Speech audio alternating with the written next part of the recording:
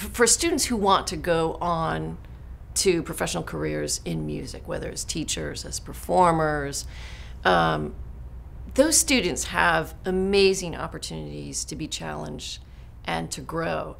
But at the same time, we really have incredible opportunities for students who want to be doctors and English professors, but want to maintain this intense level of music making or just learning about music. Non-music majors, minors are able to take instrumental lessons, one-on-one lessons with professors, not with teaching assistants, but with professors, to be involved in ensembles, to take music classes, so many opportunities.